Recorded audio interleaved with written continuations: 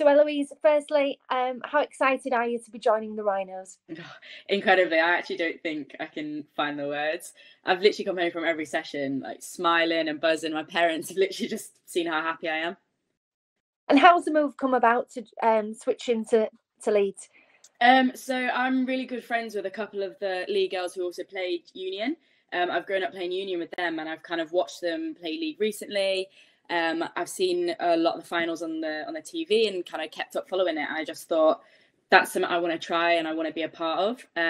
So I literally contacted Lois, and that was it. She was really keen to me come down and have a trial. That here we are. So this is your first time playing rugby league. What are you hoping to get out of that in terms of your own development?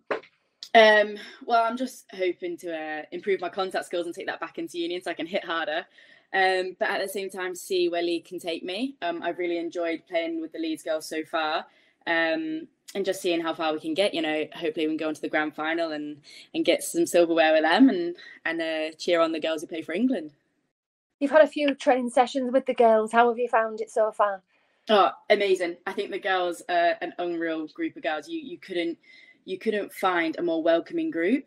They're all so funny and crazy in their own way, but they're all also so talented. I think moving from Leeds to Union is a lot harder than people think, in the sense of the rules and different moves and things. And the girls have kind of just pulled me aside every now and then, and they've given you like a little tip or a little hint, and it's been, without them realising, so comforting and helpful. So yeah, the girls are just an amazing bunch. And can you just tell us a little bit about your background, how you started playing rugby in the first place, and what you've been doing over the last few years? So my dad was the coach of the Royal Navy. So when we lived down in Portsmouth, and my mum's a nurse, so she would work weekends. And my dad obviously coached the Navy side, and he was sick of this like 3-4-year-old running up and down his touchlines, terrorising him. So he just used to chuck me a ball and make me kind of go over there, and that was it. I've kind of just played ever since.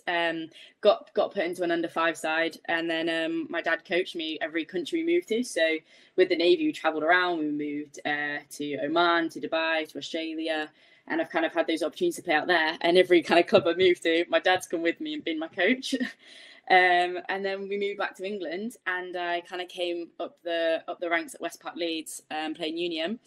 Got picked up, played for Yorkshire, played for North England, and then that's when kind of I played some England Sevens, and went away to Hartpury College and did my A-levels, played for Gloucester in the Premiership, and just progressed from there. I got into the Saracens women's side and moved on and played England Sevens.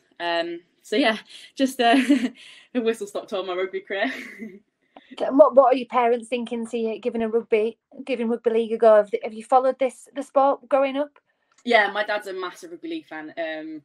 So he's really supporting it, and he's all for it. And I've always kind of watched the NRL and the Super League in our household. It's kind of been, I think my dad being a Northern man, it's always been the main sport for him to watch. So it's been a really good one. But they're all excited for the opportunities, and I think they're very excited to wear some Leeds stash and stand in the crowd. Just looking ahead, then, what are your ambitions in both codes of rugby? Well, I hope to be one of these. I don't want it to be too much of a big dream, but trying to be an international on both codes. I think that'd be really cool to be a dual coder. So going on and playing in a World Cup for England 15s in the Union side, but to then go on and play for England in rugby league would be amazing as well. And I'd be grateful for both opportunities. And to then sit back one day when I'm grey and old and can probably not walk that very well from rugby, but look at medals and say, do you know what, I've played for my country in both codes. I think that would be unreal. And away from rugby, what is it that you do? Are you studying at the moment?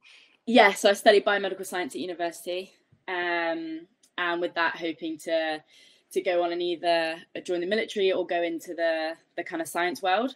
So I currently am looking at maybe progressing and studying medicine in the future.